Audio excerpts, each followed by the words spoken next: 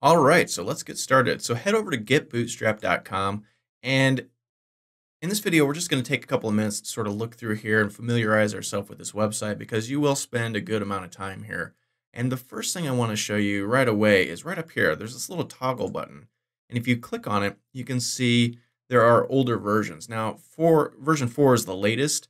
We're on 4.1 right now. If this has changed by the time you watch this video, that's probably okay, as long as it's not 5. You know, major version updates are like whole numbers, version 3 to version 4, version 4 to version 5. So as long as we're 4 point something, you're going to be okay. Now, if they are on 5, this may be out of date. It may not. It just depends on what they do with the new version. So we'll have to wait and see. But this is particularly useful here if you want to use an older version. Version 3 is significantly different than version 4. And some people like version 3 better. So if you are one of those people, or if you have an old legacy project that you need to keep updated with the old version 3, you can get it right here. So you can just click on that. So this is the website. It's pretty basic, pretty simple, and you can get started or you can download it. Now, to use Bootstrap, and we're going to talk about this more very soon, to use it, there's basically 2 or 3 ways you can use it. You can just link to it, which is what we're going to be doing. You can download a compiled version of it and then sort of link to that version. We'll talk about that. And then there's some other methods. You can compile it yourself. You can use package managers if you're using like Ruby on Rails or Node or something like that. They have versions that are compatible with that.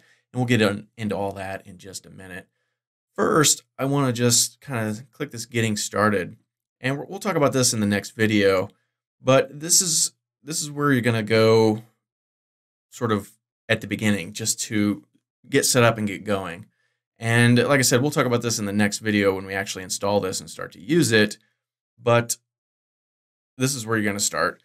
The next sort of big section, you see this getting started, and there's a bunch of little subsections here. The next big section is layout. This talks about containers and the grid system and sort of positioning things. And we're going to talk about this mostly in the second half of the course. So we'll skip this for now. Next is content. And we'll talk about this in a bit, not that important.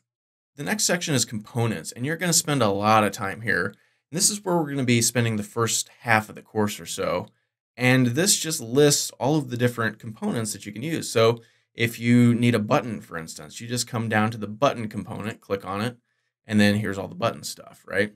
If you need a form, you click the form thing, and here's all the form stuff, right? So we'll get into all of this as we go. The next section is utilities, sort of like components, just a few extra little things that you might use, borders and things like that. Mostly just borders, it looks like. Oh, here's some extra ones.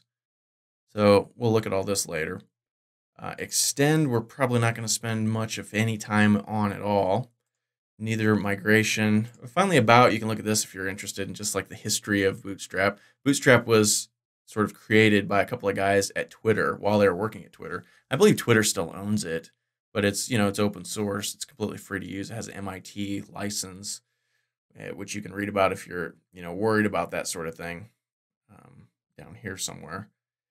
And, oh, right here, license.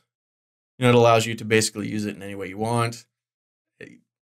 It's a very broad license that lets you do just about anything, but you can read that if you're interested. So I think that's all for this video. In the next video, we're going to jump in and actually start to install this thing, and it should be fun.